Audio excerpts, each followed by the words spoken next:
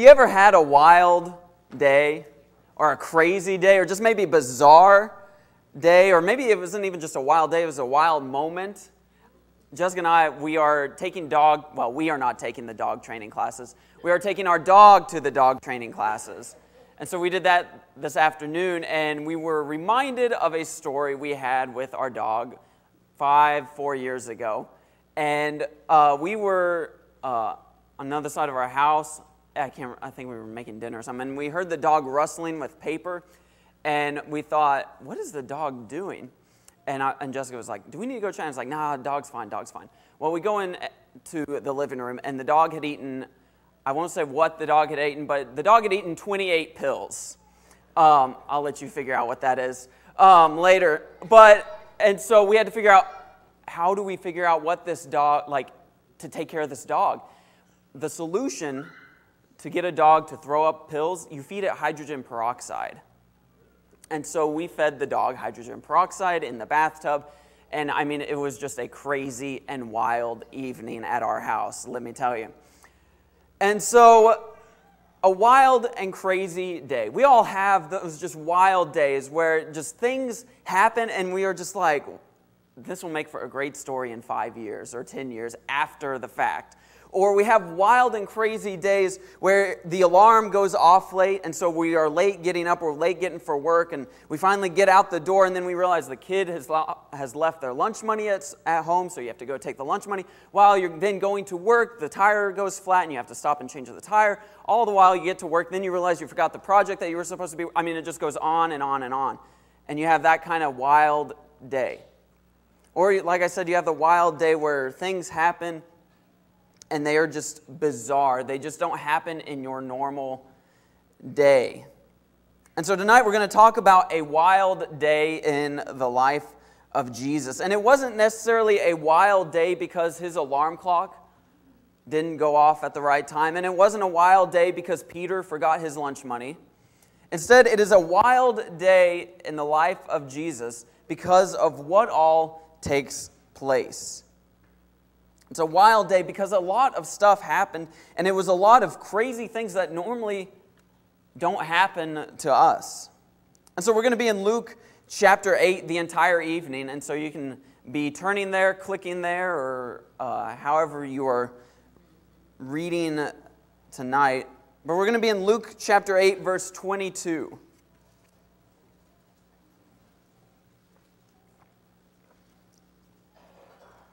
Luke chapter 8, verse 22, and you can see the first two words there in verse 22. It says, one day. And if you look through the rest of chapter 8, never once does it say the next day or another day. Now, I don't know if these next three stories that we're going to be talking about tonight all occurred on one day. It's quite possible they probably didn't, but as he's writing this, lumps these stories together for a purpose. And what we're going to see is that these stories all have common themes. That there's a commonality between all of these stories. And it's not just geographically, but they are connected through a common theme. And what I mean by that is they are all accounts of Jesus performing miracles. They show Jesus' power. And so tonight we're going to be looking at this day, so to speak, in the life of Jesus and just see how wild it is. We're going to look from Luke chapter 8, verse 22, all the way to the end of the chapter. And so let's begin in Luke 8, verse 22. It says, one day, Jesus said to his disciples, "Let us go over to the other side of the lake." So they got into a boat and set out. As they sailed, he fell asleep. Jesus fell asleep. A squall came down on the lake so that the boat was being swamped and they were in great danger. The disciples went to him and woke him, saying, "Master, Master, we're going to drown." He got up and rebuked the wind and the raging waters. The storm subsided and all was calm. "Where is your faith?" he asked his disciples. In fear and amazement, they asked one another, "Who is this? He commands even the winds and the water, and they obey him." Very common story. We all know it quite well. But I want us to look at a few things in this story. So the storm comes up. The disciples go. They wake up Jesus and say they are going to drown. Jesus calms the storm, and then the first of two questions in this story is asked. And the first one comes from Jesus, and he says, "Where is your faith?" And we're going to come back to that in a sec. But notice it says, and then it says, in fear and amazement, they asked, "Who is this?" That's the second question. But notice it says that they were not afraid, or it never says they were afraid when the storm came up on the boat. Now, they say to Jesus, "We're going to drown," so you assume, okay, they're obviously concerned about the situation.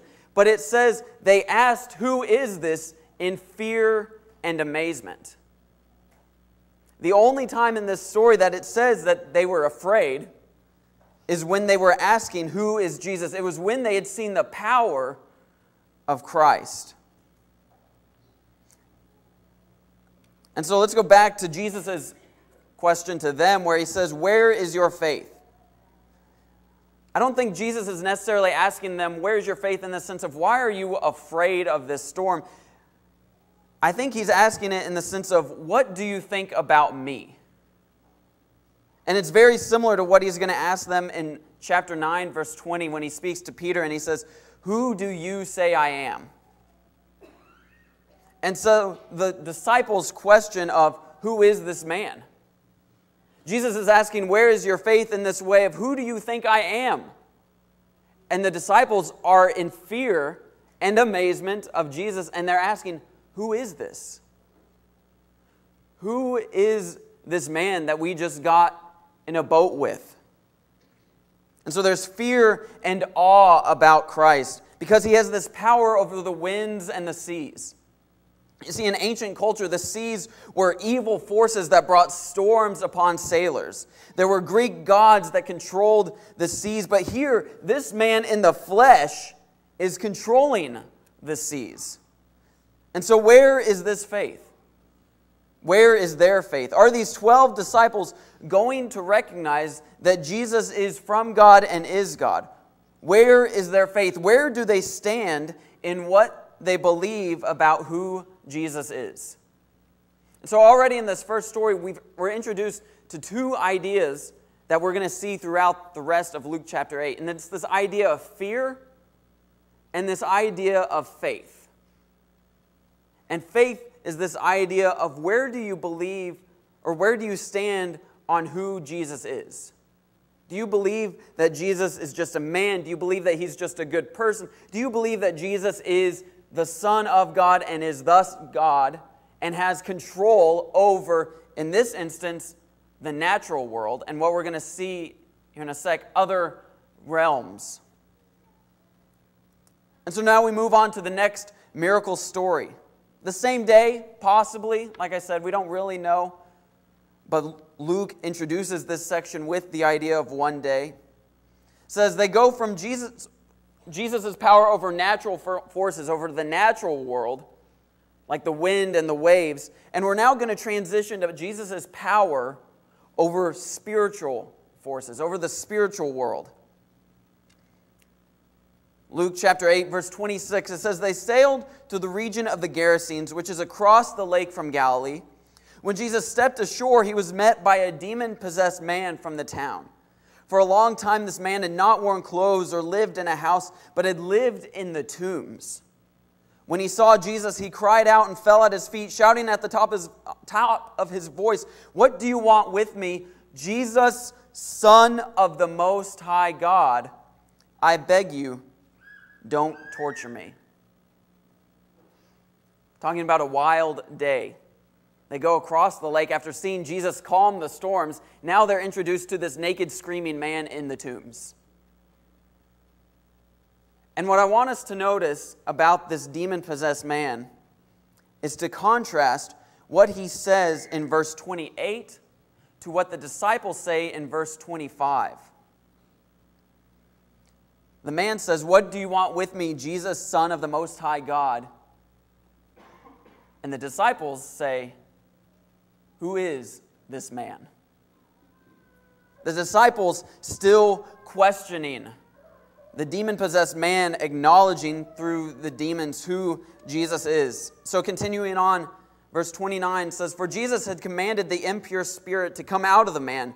Many times it had seized him, and though he was chained hand and foot and kept under guard, he had broken his chains and had been driven by the demon into solitary places. Jesus asked him, 'What is your name?'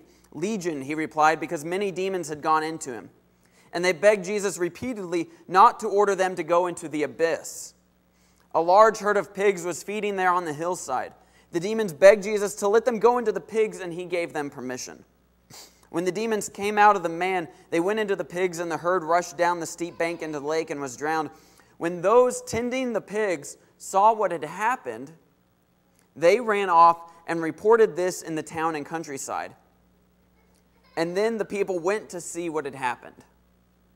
When they came to Jesus, they found the man from whom the demons had gone out sitting at Jesus' feet, dressed and in his right mind, and they were afraid.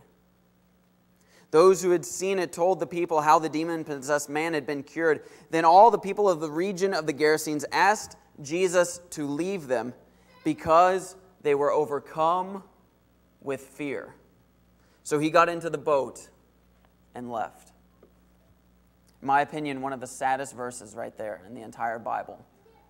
That these people are afraid of Jesus and push him away. We're not going to spend a lot of time talking about the whole healing and the interaction here.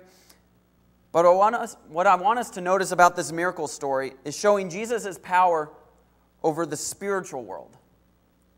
We've had Jesus' power over the natural world in the previous verses. And now, in this miracle story, we have Jesus' power over the spiritual world. And so we have this theme building of Jesus' power, that Jesus has power over these different forces, and showing that Jesus is the Son of God, that Jesus is God and is from God. But there's this other theme building, and it's in verse 37, when it says, "Then all of the people of the region of the Gerasenes asked Jesus to leave them because they were overcome with fear." The disciples saw the power of Jesus in verse 25, and they said in fear and amazement, they asked, "Who is this man?" The disciples had fear when they saw the power of Jesus, but they stuck with Jesus. They did not push Jesus away, but this crowd, this city, this town, they see the power of Jesus and they have fear and they push him away. They ask him to leave. You see, Jesus had messed up their life. He messed up the life of the people who live in the town. They knew how to handle this demon-possessed man. They knew, yeah, we put him in chains, we put him on the outskirts of town, we put him in the tombs, we kind of ignore him. But now Jesus has healed this man, and there's kind of this, okay, what do we do with him now? What do we do with, do we welcome this man back into our town? Do we share a meal with him? And so there's this kind of almost fear of that. But then also there's the economic loss. Remember those pigs? There was a herd of pigs that the demons went into and they drowned. There's a loss with those pigs. When Jesus comes into our lives, he changes things. He changes our life. He changes how we act. Marty talked about this morning, that we are now a holy people. We have to learn what that looks like. Our life, our economic situation might even get messed up because Jesus asks us to sell all that we have, give to the poor, and come follow him. Jesus takes our world and turns it upside down. And that might invoke fear in us a little bit. And so the question is, how do we handle that fear? How do we handle that now that Jesus has turned our life upside down? Do we push him away? Or do we stick with him? Do we choose to follow Jesus and react in faith? Or do we push him away? It's been quite a day for the disciples. They were in a storm. They saw a man healed of demons. but it's not over yet. They've still got 2 more miracle stories to go. And these are in verses 40 through 56. But we're actually not going to look at them in the order they appear. We're going to look at them individually. And so the interactions, basically. And so we're going to start in 42, halfway through verse 42, with one interaction, the interaction with the sick woman. It says, as Jesus was on his way, the crowds almost crushed him. People are crowding around. People are wanting to see Jesus. People are wanting to interact with Jesus. And a woman was there who'd been subject to bleeding for 12 years, but no one could heal her. She came up behind him and touched the edge of his cloak, and immediately her bleeding stopped. Who touched me? Jesus asked. When they all denied it, Peter said, Master, the people are crowding and pressing against you. But Jesus said, someone touched me. I know that power has gone out from me. Then the woman, seeing that she could not go unnoticed, came trembling and fell at his feet. In the presence of all the people, she told why she had touched him and how she had been instantly healed. Then he said to her, Daughter, your faith has healed you. Go in peace. So this woman has been bleeding for 12 years. She is considered unclean by the Jewish law. She's unclean. She goes to Jesus. She touches his cloak and is instantly healed. And there's a lot in this story that we could look at. We could talk about how no one even noticed this woman. That they completely just got distracted, didn't notice the hurting woman. But I want us to notice what Jesus says to this woman. In verse 28, Jesus says, your faith has healed you. Which if we go back to verse 25, Jesus asks the disciples, where is your faith? Which was a question of, what do you believe about me? What do you believe about me? Who do you believe I am? Where do you stand in your belief about me? And here, this woman shows that she had faith. She believed that Jesus was God in human form and had the power to heal her. And so we've seen Jesus show power over the natural world. He showed power over the spiritual world. And now he's also shown power over the physical world. 3 stories so far showing the power of Jesus. That he has power over different realms of this world. Realms that, man, we can barely even understand. And Jesus has power over them. He shows dominion over them, that he is from God and is God. And so where is our faith? Where do we stand? What do we believe about Jesus? Well, you look at these stories and you get your answer. So let's look at one more. The final miracle story in this section, going back to verse 40 through 42. It says, now when Jesus returned, a crowd welcomed him. So this is after healing of the man possessed by demons. They've come back across the lake. It says, a crowd welcomed him, for they were all expecting him. Then a man named Jairus, a synagogue leader, came and fell at Jesus' feet, pleading with him to come to his house because his only daughter, a girl of about 12, was dying. And then jump down to verse 49. We have the interaction with Jesus and the sick woman. It says, while Jesus was still speaking, someone came from the house of Jairus, the synagogue leader. Your daughter is dead, he said. Don't bother the teacher anymore. Hearing this, Jesus said to Jairus, don't be afraid. Just believe, and she will be healed. When he arrived at the house of Jairus, he did not let anyone go in with him except Peter, John, and James, and the child's father and mother. Meanwhile, all the people were wailing and mourning for her. "Stop wailing," Jesus said. "She is not dead, but asleep." They laughed at him, knowing that she was dead. But he took her by the hand and said, "My child, get up." Her spirit returned, and at once she stood up. Then Jesus told them to give her something to eat. Her parents were astonished, but he ordered them not to tell anyone what had happened. This is the final miracle story in this section. A girl of about 12 years old, and if you notice, the same amount of time that the woman had been bleeding. But notice Jesus' command, don't be afraid, just believe. Two things we've been looking at, two themes in these four stories, this idea of fear and this idea of faith. Again, we have this message of fear, which we've been seeing in all of the miracle stories, and this idea of faith as well. And so one day, 4 miracles and 2 ideas: faith and fear. But what do we get out of this story? Where do we go from here? Well, we see the importance of recognizing who Jesus is, recognizing that He is the Son of God and that we need to put our faith in Him. Because when we put our faith in Him, He will calm whatever storms of life we are going through.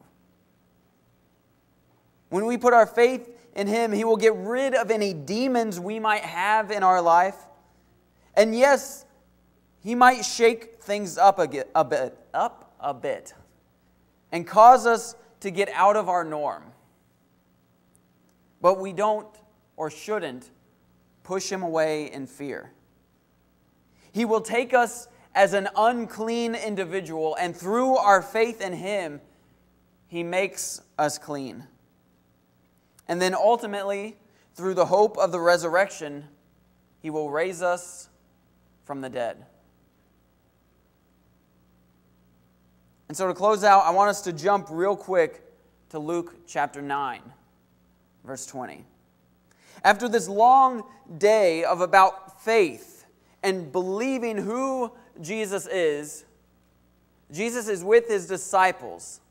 And in verse 20, He asks them, "But what about you?"